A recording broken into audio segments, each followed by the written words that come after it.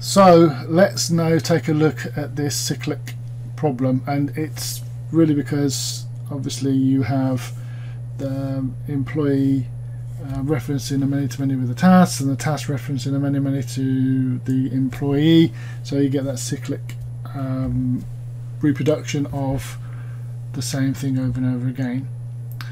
So it's very simple to fix this. What we do on our employee side, which is the endpoint of the many-to-many, so obviously the task is where we define the join table, and the employee in this case is the other end of it.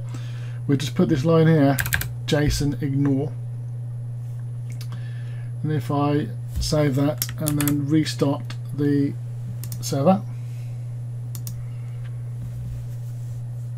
give it a moment to start up.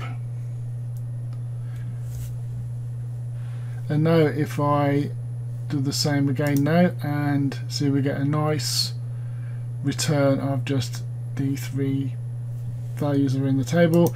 And if I do it from the other side, the tasks, I get the nice tasks and any employee that's associated, obviously using that many-to-many relationship. See, these 2 tasks here don't have any employees associated with them.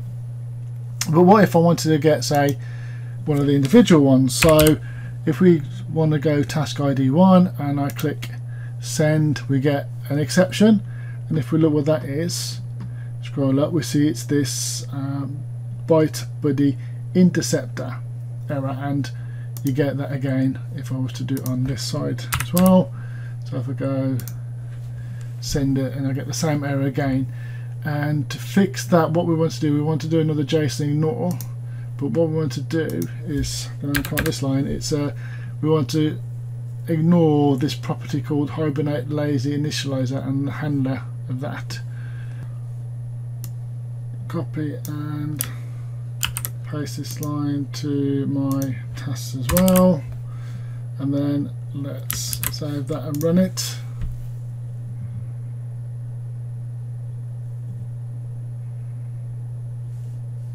So now if I try and pull out employee number 1, it pulls out employee number 1, and again if I do it with the tasks, it does the task. So that fixes those individual tasks.